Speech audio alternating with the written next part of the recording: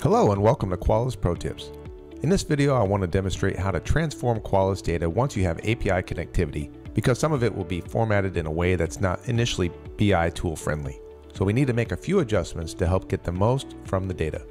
Now, if you get value out of this video, give it a thumbs up, subscribe to the channel, and let's get started. I'll be starting from the point where I've just gotten API connectivity established using Microsoft Power BI, and if you're unsure how to get to this point, please see my other video on pulling VM data via API using Power BI.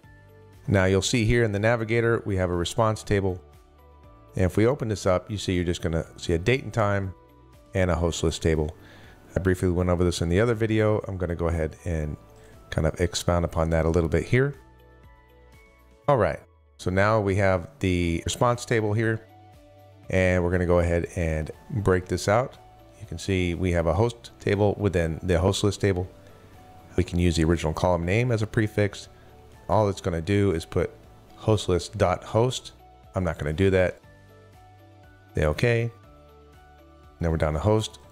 Expand this again, and here we have all the vulnerability information, at least the top level stuff. Again, we're not going to use the original column name because we just want to have the straight column IDs as they're listed here. Now, of course, I don't have a lot of data in this lab environment, so it's going to load up a little bit more quickly than maybe what you have. If we scroll over, you're going to see other columns that we can expand if we want to. Here's some table data under DNS. There is detection list. This is the meat of it, so we're going to expand that. And then we're going to expand it again. And here we go. Now we get more rows broken out per host as we get into each individual vulnerability finding.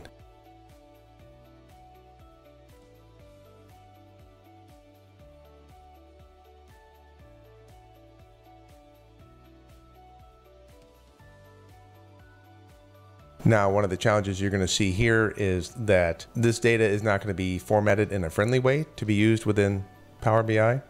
For example, the dates. So we're going to want to transform those into something more friendly. So if we select them and we can say transform, replace values.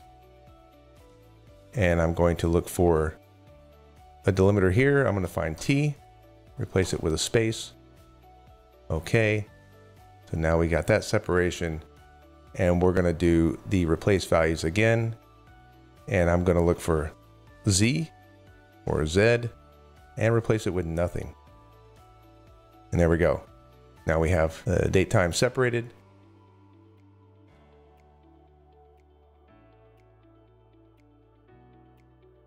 Now if we go and close and apply,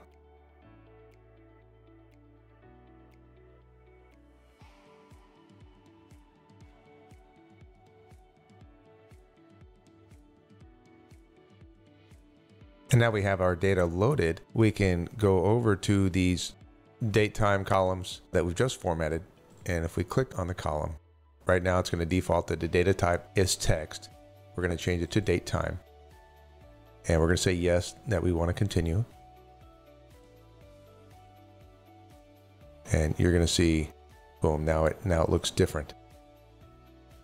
And then we have to do these one at a time. And you're going to notice over in our data pane over here, right? The icon in front of those data sets are changing.